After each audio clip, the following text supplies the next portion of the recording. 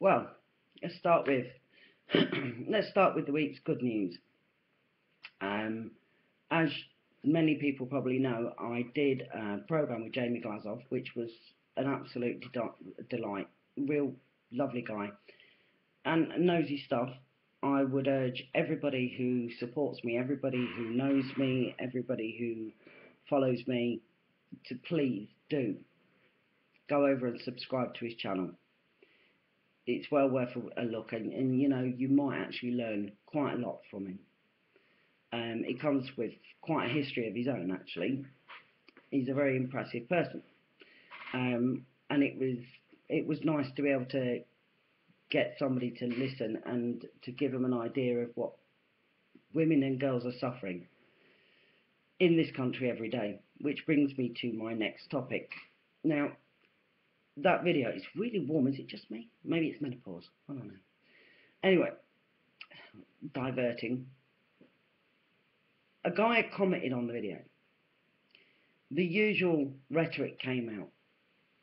This is nothing to do with Islam. I'm thinking of having that put up on a big balloon and skyrocketed all over the world for everyone else in every Islamic country to see that this is nothing to do with Islam, because of course they're going to listen, because they're reading, you're all reading the same book, so they must know that this has nothing to do with Islam. So maybe that's a way we get the message across to the likes of ISIS. Now ISIS has turned around and said, and I don't know if anybody's seen this. If they haven't seen it, it's on my Facebook. It's also on my Twitter. Go and find it. It says ISIS enshrines the theology of rape. Qadir, Iraq, in the moments before he raped the 12-year-old girl, 12 years old. The Islamic State fighter took the time to explain that what he was doing was not a sin because the preteen girl practiced a religion other than Islam. The Quran not only gave him the right to rape her, but condoned it and encouraged it, he insisted. He bound her hands and gagged her. Then he knelt beside the bed and prostrated himself in prayer before getting on top of her. When it was over, he knelt to pray again, bookending the rape with acts of religious devotion. I kept telling him, "It hurts. Please stop," said the girl, whose body is so small an adult could circle her waist with 2 hands. He told me that according to Islam, he's allowed to rape an unbeliever. He said that by raping me, he is drawing closer to God. Now, again, we will be told this has nothing to do with Islam.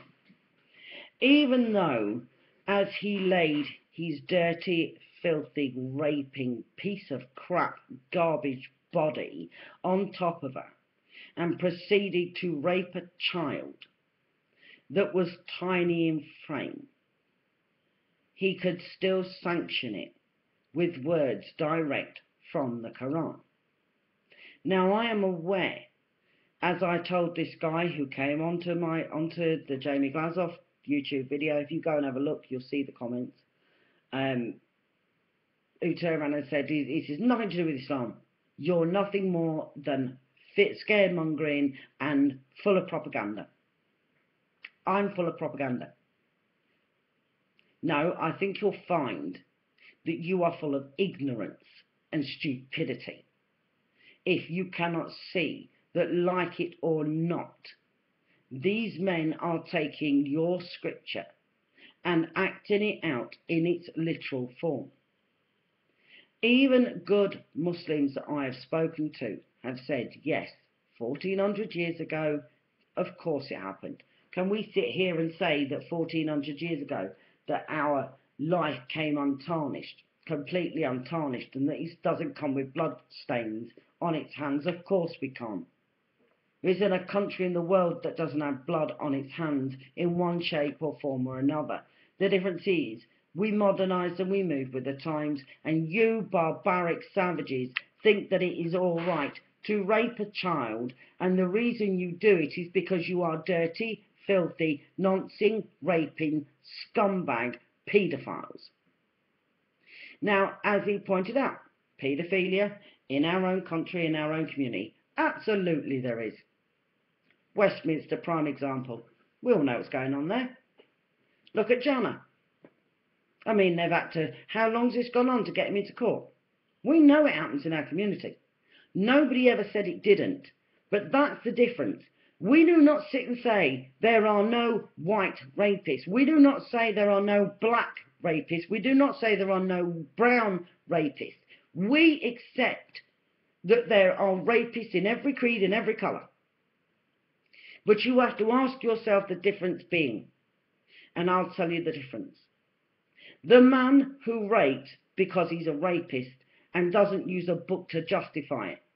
There's your difference. There is your difference.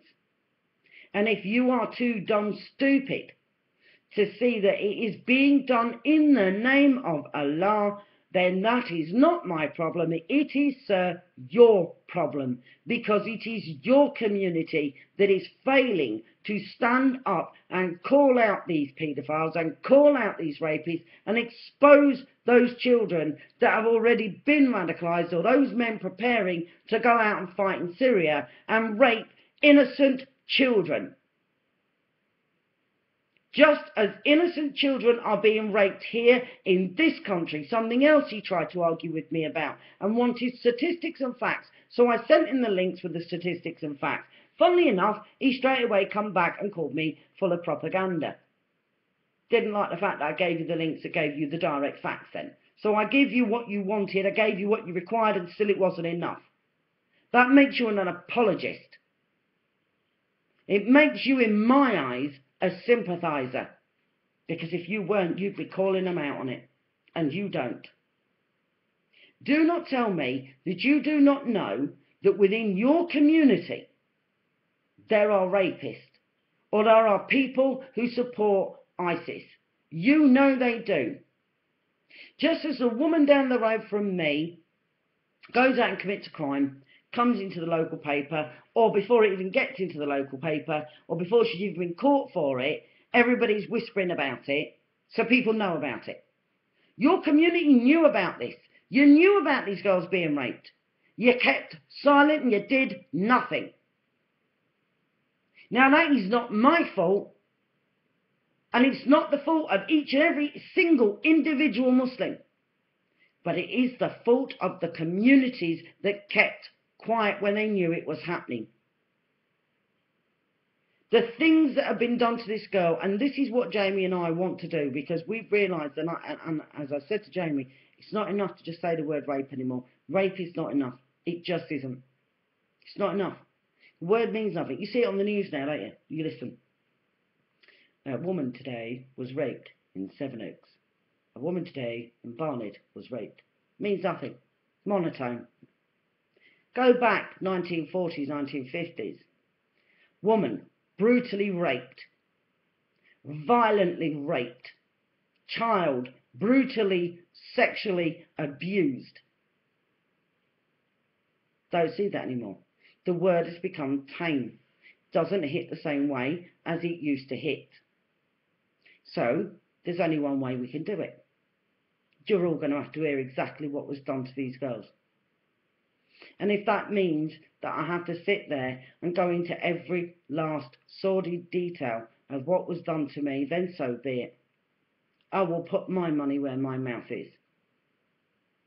The same as I will call out the fact that those Pakistani men who beat me to push me into prostitution, which they never succeeded, but believe you me, on the occasions when they got hold of me and they beat me and they kicked me and they punched me and they dragged me by my hair and they spat on me, oh, trust me, if they could have got me to a room on my own, the chances are they would have raped me too. And then I would have been forced out for every man to do with as he saw fit, just as they did with the young girl who lived on the streets with me. That isn't propaganda, as he was liking to call it. It's a statement of fact. I know, because it was me it was done to. Do I believe they attacked me because I was white and they felt that I was easy meat? Yes, I do. Because when they call you white trash, it's because that's what they think you are. So that cult of ISIS, who are cowards, they are cowards. They think they can go out there and get hold of innocent people and cut their heads off, it makes them heroes. You're not heroes, you're zeros, you're nothings. The reason you do this is because you are nothing. That's why you do it, to be something. Well, you are something. You are just a thing, a nothing. And what did you do, Cameron? You let them back in to the country. You have no idea how many children they have raped, how many women they have raped. You have no idea how many people they have beaten because they didn't want to be Islamic and refused to convert. Which brings me to my very nicely onto the next topic. A guy from Pakistan contacted me. Now, I've been talking to him at length. He's a nice guy, really nice guy. He's got a real kindness about him. And he was a full practicing Muslim for many, many years, from birth.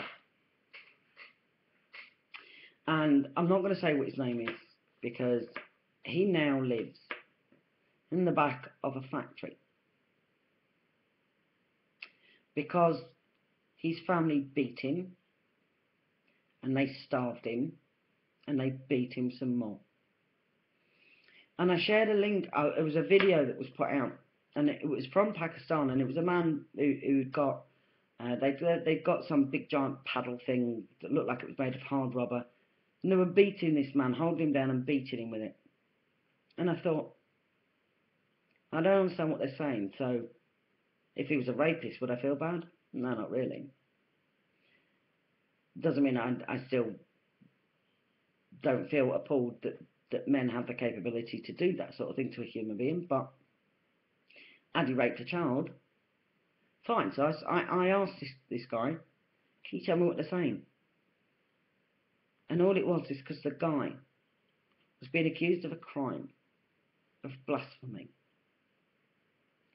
And I said to him, did this ever happen to you? And he went, oh yeah, and worse.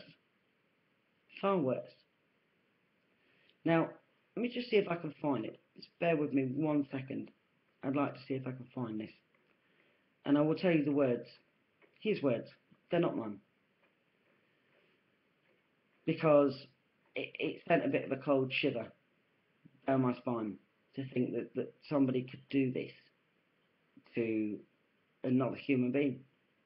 Just because they don't like the fact that he left Islam. Just astonished me. Absolutely astonished me. Just bear with me because I've got to try and find it. Because at the moment my Facebook's been going absolutely berserk. Really berserk.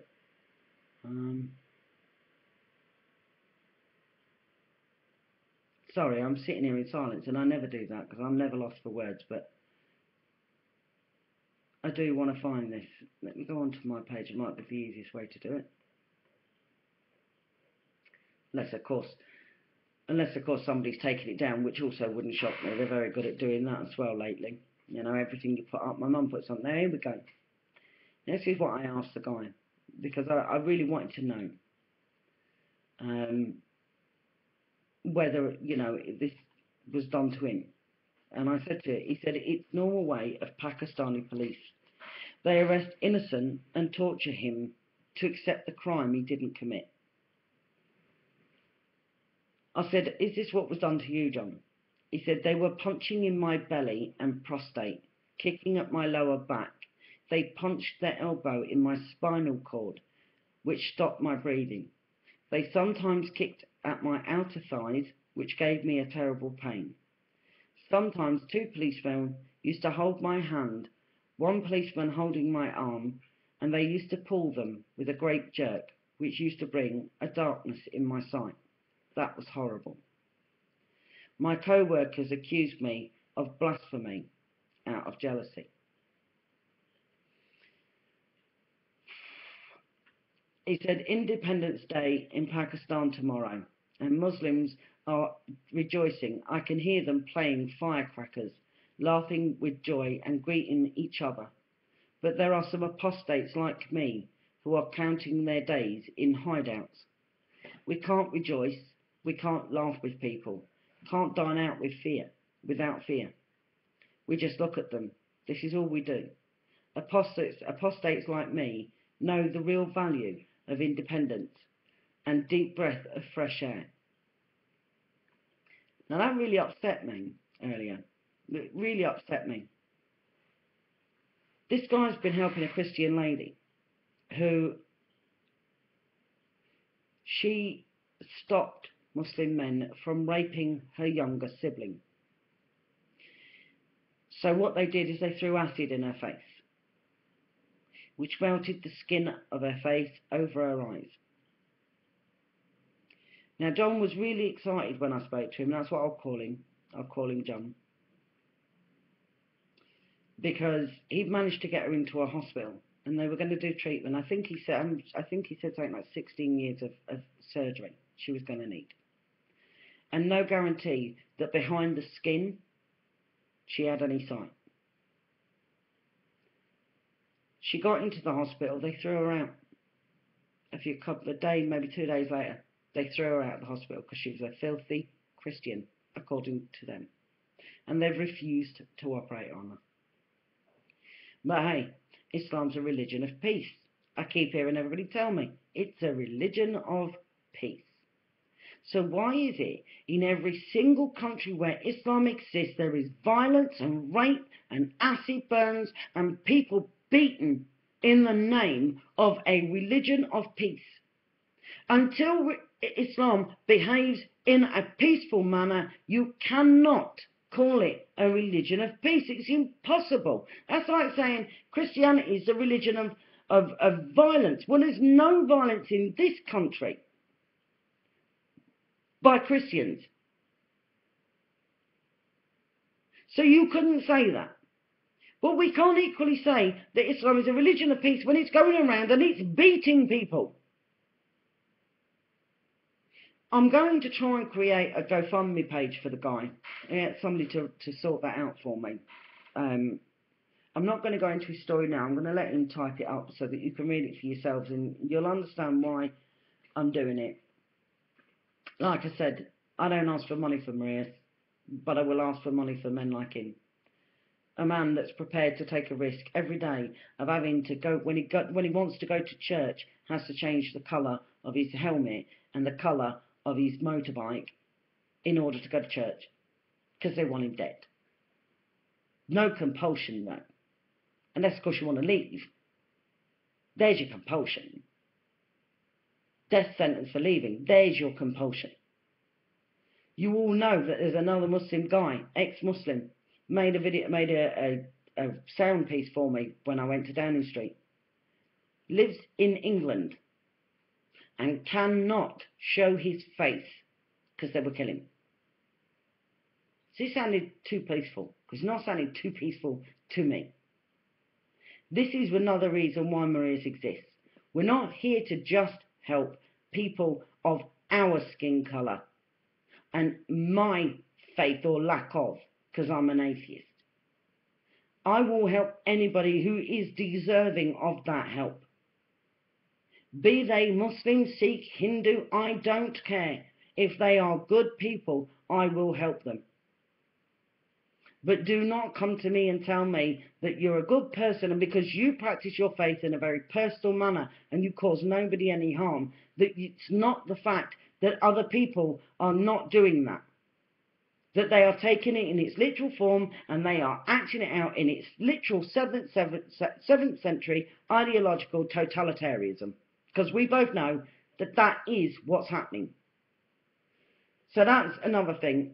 And the guy on the YouTube that's whining at me, you know, racist, racist, racist. Do you know what? Seriously, Call me racist all you like.